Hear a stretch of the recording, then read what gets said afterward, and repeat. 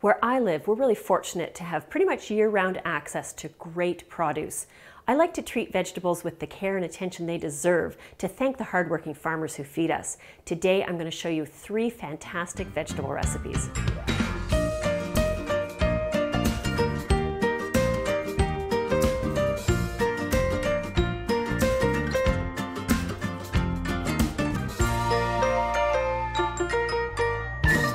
I love potato salads. I know they can be a little contentious. For example, I remember serving one to my dad where the potatoes were unpeeled, like these ones, and he just wasn't having it. Some people like their potatoes mushy. I like them a little more firm, but there's lots of different ways to make potato salad. This one is one of my favorites. So we're going to start by cooking asparagus that's going to be chopped up and added to the salad. And this is my favorite way to cook asparagus. I've got it in a single layer in a heat-proof dish, and I'm just going to add enough boiling water to cover it. What this does is it basically poaches the spears. Takes about 5 minutes, a little bit longer if they're really thick.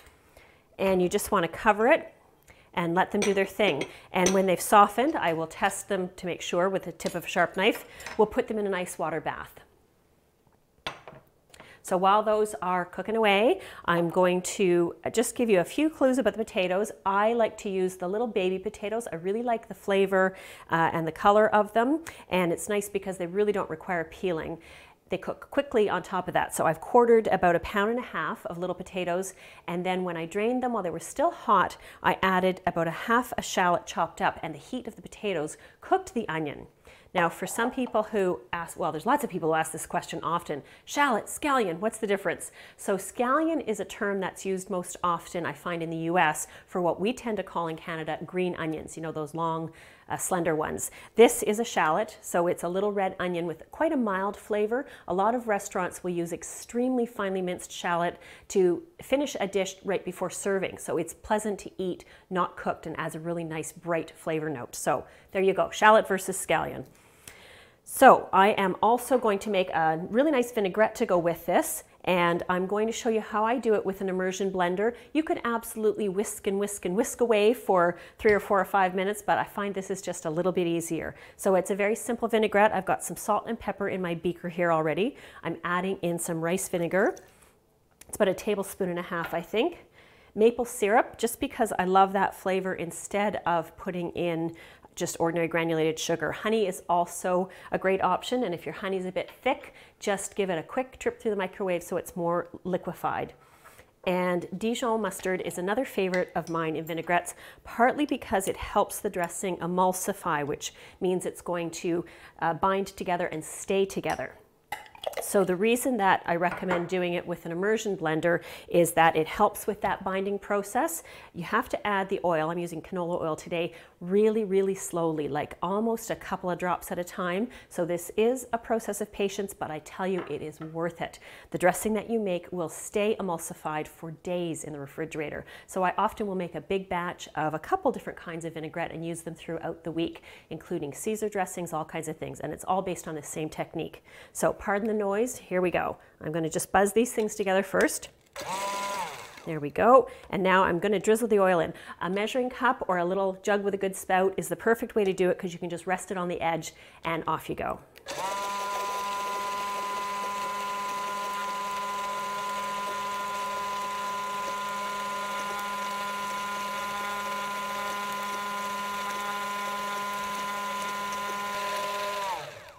We're about halfway there, and I just wanted you to see our dressing is really coming together beautifully. It's got a nice thickness to it, and now we'll just finish and add the rest of the oil.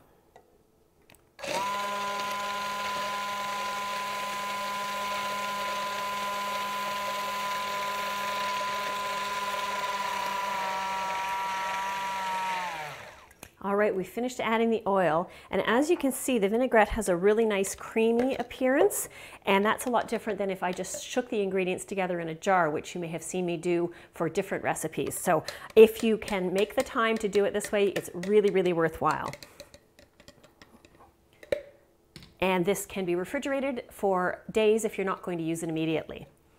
All right, our asparagus should be cooked now.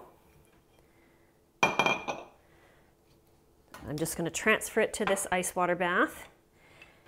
This, of course, just suspends the cooking, and you want to do that so it doesn't get too soggy or too mushy and start to lose its vibrant green color.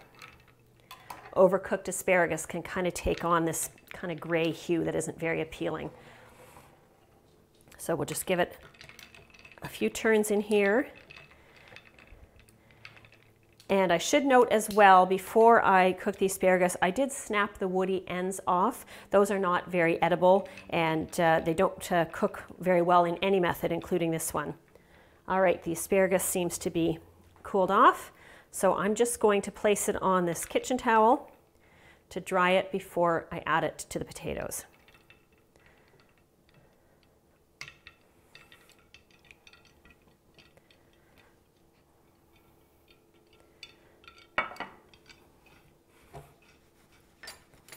And you want to cut the asparagus into bite-sized pieces that will comfortably fit on a fork.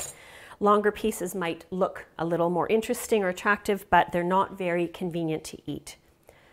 So I'll just line up all the beautiful tips and cut those off. And then we'll cut these in probably inch or 2.5 centimeter size pieces. So I'm going to add those to the potatoes. Already you can see what great color this salad is going to have. And for more color and flavor and texture, a couple of radishes are a really nice option. If you don't prefer radishes, some people find them a little too peppery, you can use red pepper instead. And just slice them fairly thinly. There's lots of different kinds of radishes out there, and if you experiment a little, you may find ones that appeal to you more than some others. And springtime in Canada anyway is the very best time for radishes. They tend to be at their most flavorful yet mild at that time of year.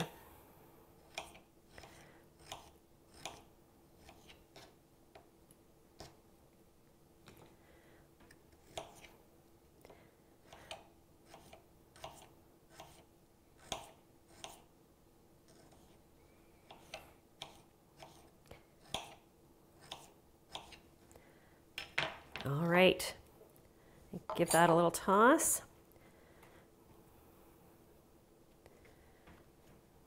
Oops.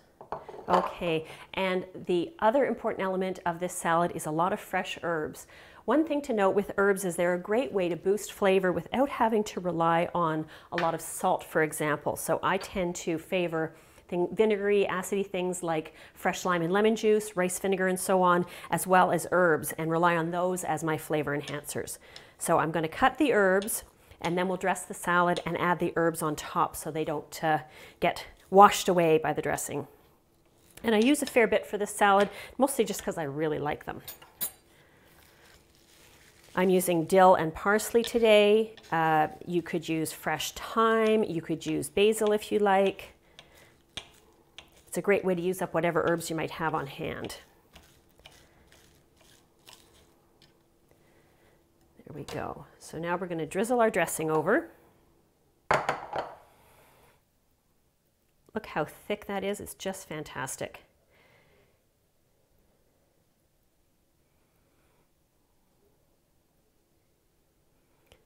And as I always like to counsel, I don't put in all the dressing. I want to give it a toss first and then take a look at the bottom of the bowl. And it's nice to see a little coating there, but not a puddle. That means you've overdressed your salad and it looks just perfect on the bottom here. All right, so now with our herbs, and I also don't like to overdress with garnishes, so quite often I'll put a good sprinkling of the herbs on and then put the rest in a dish to be passed at the table so folks can add more if they like a lot of herbs, as I do. All right, our potato salad with asparagus and radishes is ready to hit the table. If you're a big fan of corn on the cob, as I am, you're going to want to stay tuned for my next recipe. It's a tasty new way to enjoy a favorite vegetable, and it's a great dish to make ahead and reheat.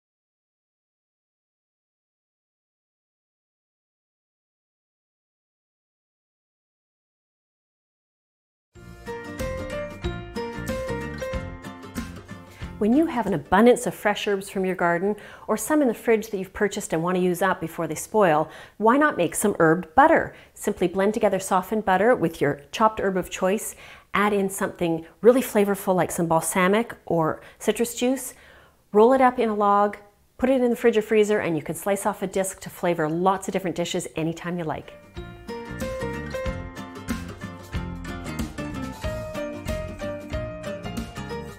I love corn on the cob. To me, there's nothing better throughout late July, August into September, at least in Canada, my part of Canada. But there's lots more ways to enjoy it than just kind of channeling your inner squirrel. So today I'm going to show you a method that I was taught by a southern chef, and it's very, very popular in the southern US. It's a cream style corn, but it's not like what you expect from a can. Much, much better. So we're going to start by getting our pan heated up, and apologies for the noise.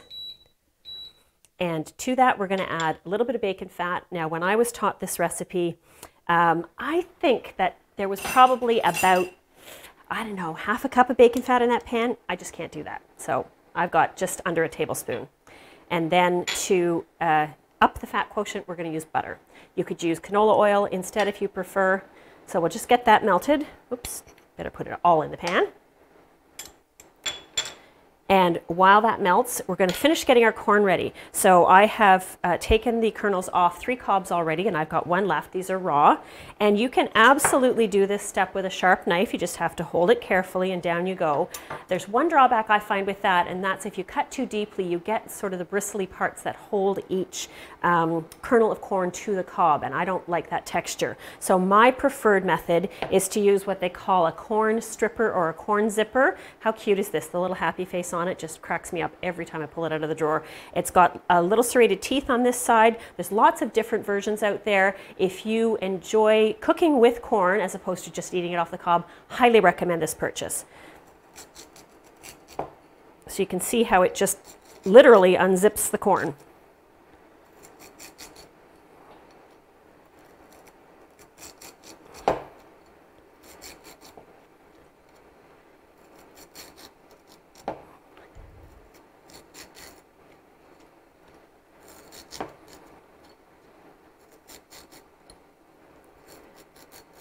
And this tool works equally well if you have cooked corn. Obviously, you've got to let it cool a little bit. If you have, say, kids with braces or older folks with dentures or something, and they would prefer to eat it with a fork, this is the method for them. All right, our fats have melted, so we're going to actually start with onion first. I almost forgot.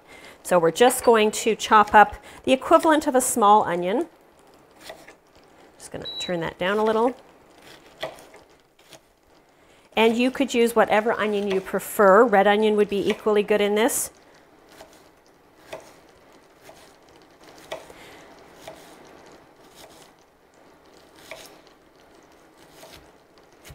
And I've minced it fairly small. So into the pot with that.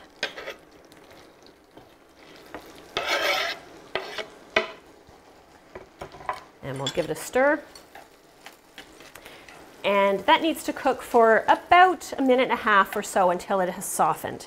So while that's doing its thing, I'm going to slice up some red pepper. I've made this with sweet red pepper, which is what this is, and also a hotter red pepper, like a seeded red jalapeno, and that's really, really yummy if you want a little heat in yours. Or you could use a combo of the 2 of them.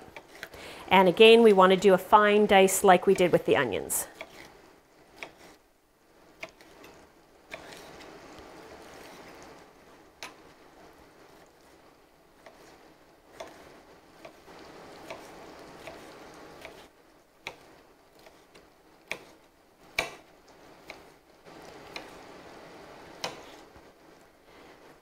This would be about the equivalent of 1 small red pepper. Okay, my onions are looking great, so I'm going to add in the pepper. And I've mentioned this before. Notice that I'm wiping it off my board, not with the sharp part of the blade, but the back side, so I don't dull my blade. And now we're going to add in our corn.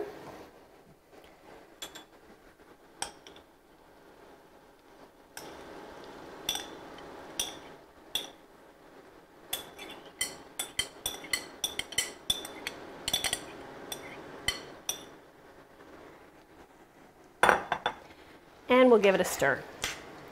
you want to try and make sure all the vegetables are coated with the butter and bacon fat mixture, because that helps them to cook and also helps them caramelize their sugars. We're going to turn up the heat a little.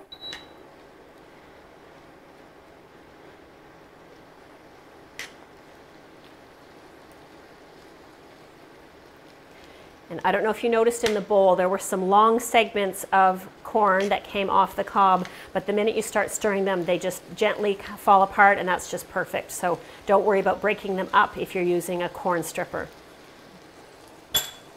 All right, a little salt and pepper.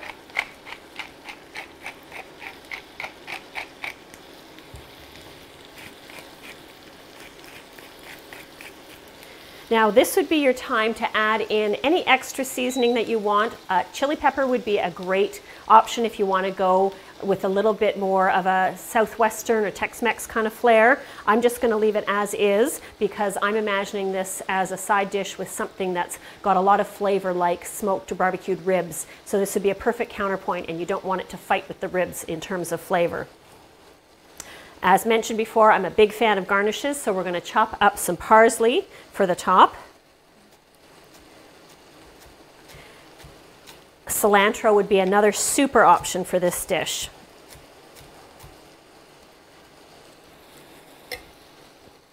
And I'm going to chop it fairly finely.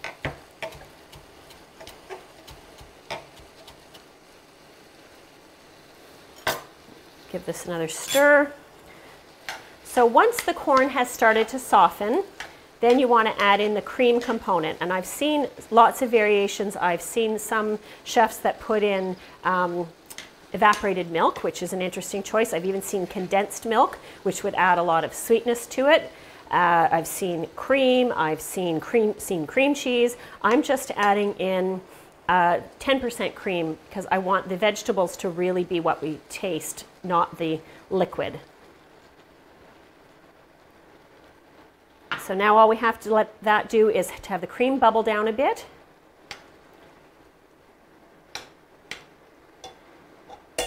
And while that does its thing, I'm going to slice up a lime for a garnish. I find it's a perfect counterpoint to the sweetness of the corn and that little pop of acid that hits your mouth as you spoon in the corn is just so, so perfect.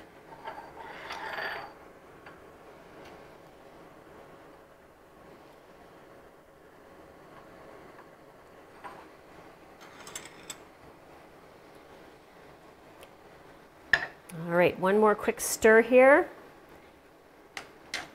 And I'm looking for the cream to be mostly evaporated.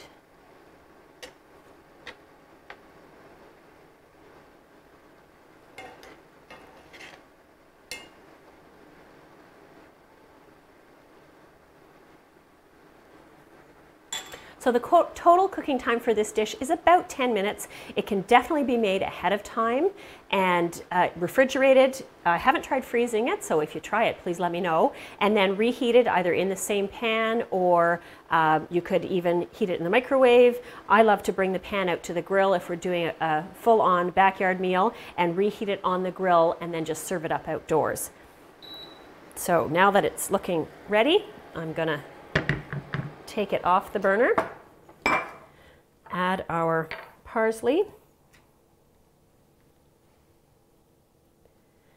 and the color on this dish is just so fantastic. I can't wait to dig into the Southern style creamy corn. I'm a little late to the Brussels sprouts party as I didn't particularly care for the way that they were prepared when I was growing up. But with recipes like the next one I'm about to show you, it's no wonder they've become a favorite vegetable now.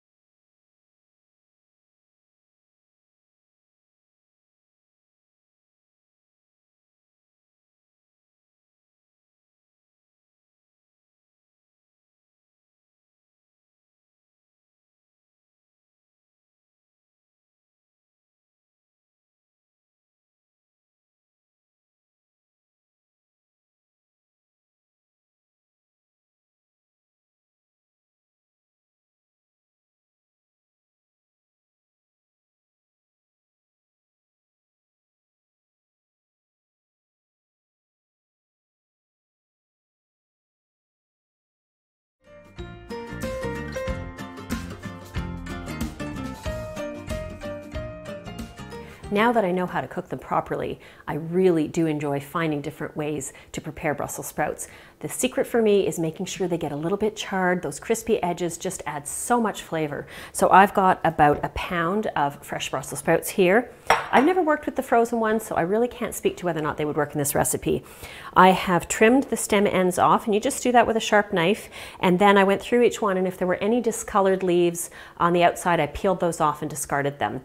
You should try and look for sprouts that are of a fairly uniform size so that they'll cook evenly, and a general rule of thumb is that the smaller they are, the more tender and flavorful they are. So they cook more quickly and they just have a better flavor. So now that I have cleaned these guys up, I'm going to chop them in half and get them ready to go in the air fryer. And if you haven't used an air fryer yet, I encourage you to perhaps borrow one from a friend who has one and give it a try.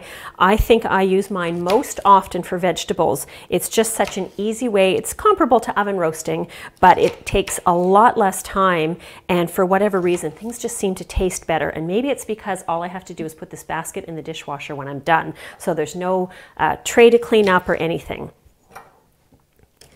They do sell little gadgets to trim the stem ends off Brussels sprouts. They kind of core it out. I don't recommend those if you see them in a shop and think, oh, I love Brussels sprouts, I should grab that. I didn't find the several ones that I tried to be very effective, and it's really a quick job to do it by hand. You can obviously prep the sprouts ahead of time before you cook them and then just refrigerate. I wouldn't recommend cooking them ahead of time because I find they don't reheat very well.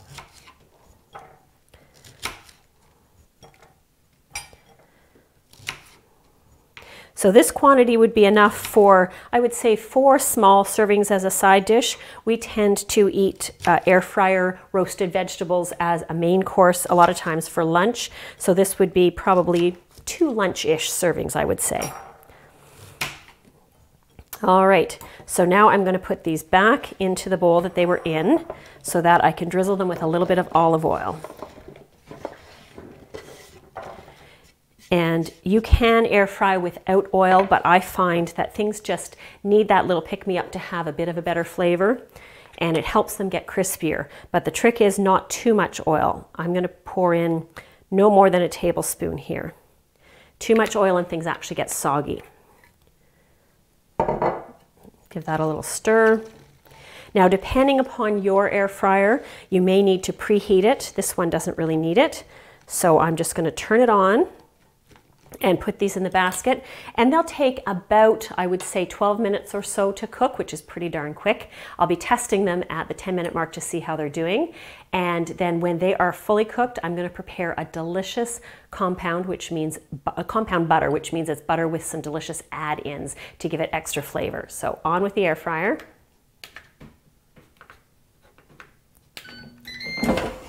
And into the basket these go.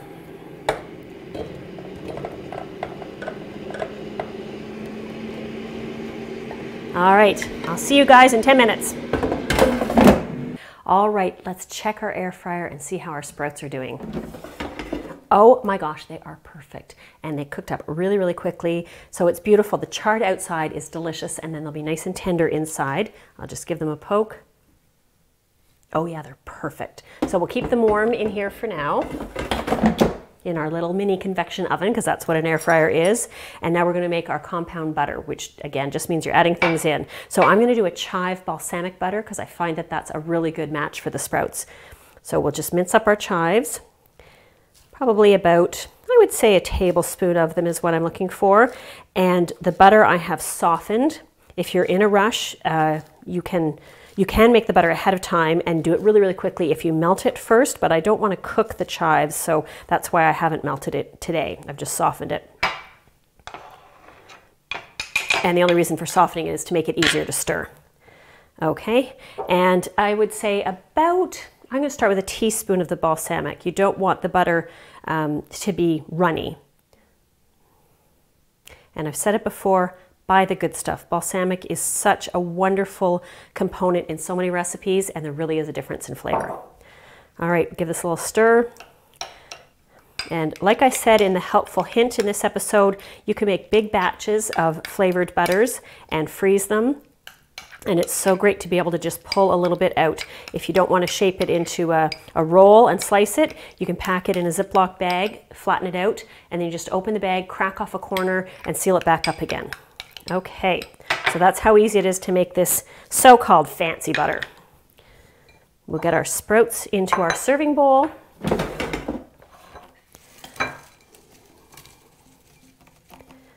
And they really do hold together well when you prepare them by hand with care. So now we're going to dollop a little bit of this butter on here.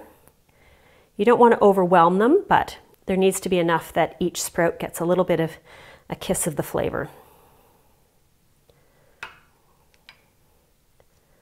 Okay, I'm going to give that a stir. The sprouts are nice and hot, so the butter's melting very quickly. And we haven't yet added our salt and pepper because I want it to be sitting on top. My big thing is about layering the flavors so that they're not as muddled. Sometimes that's pleasurable, like in a pasta sauce or whatever, but for vegetable dishes, I really want to be able to discern all the different flavor components. Okay, I'm happy with that. A little bit of salt. A little bit of pepper.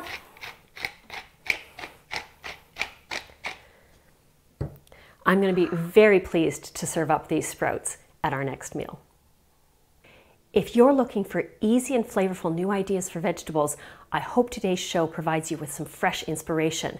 I encourage you to try these beautiful crispy Brussels sprouts with chive balsamic butter, or perhaps this southern style creamy corn. And don't forget about this potato salad with asparagus and radishes. It's a winner. Love your vegetables and eat them often.